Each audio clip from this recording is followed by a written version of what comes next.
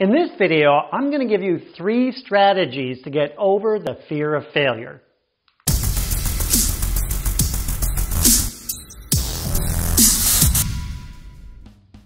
As a mental toughness trainer who's worked with thousands of athletes from youth to adults, by far the biggest problem is fear of failure. Now I've looked at, examined, and dissected this concept and the word failure, and I've determined it to be non-useful for sports and performing. And therefore, my definition now is a destructive word that others use to describe events when they don't achieve their goal or outcome. So strategy number 1, in other words, I teach that there is no such thing as failure. It doesn't exist except as a useless story somewhere in your mind. Get rid of the idea of failure and you get rid of the fear of it. Because it's destructive to all athletes' confidence, young, old, pro, amateur, and it's completely unnecessary to use the word for any situation or circumstance except when you're talking about others. I teach my young athletes to instead use what I call deadly accurate descriptions of events that allow for growth and improvement and not destruction.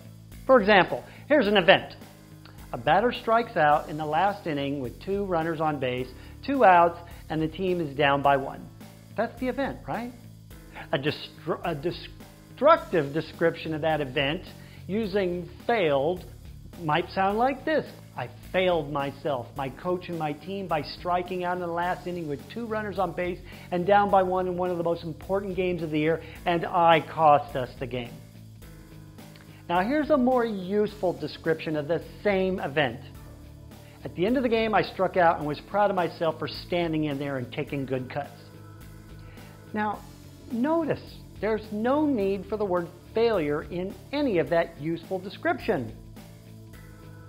Strategy number 2, a decision to be resilient no matter what happens. It's a decision. When an outcome is not achieved and disappointment and other emotions follow, there's 2 basic ways kids and all humans respond. 1, they wallow in victimhood. Or 2, they learn from the event and they come back stronger and smarter. Resilience, or the ability to come back from adversity or get back on the horse after you fall off, is paramount to building confidence.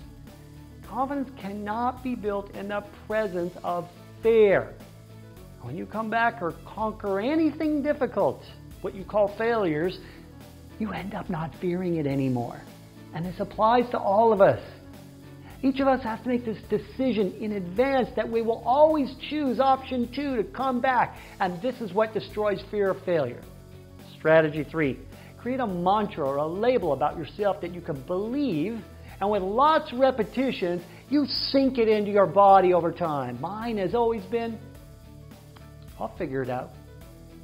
Yeah. Examples of some labels you can call yourself or someone you care about. Comeback specialist. You never give up.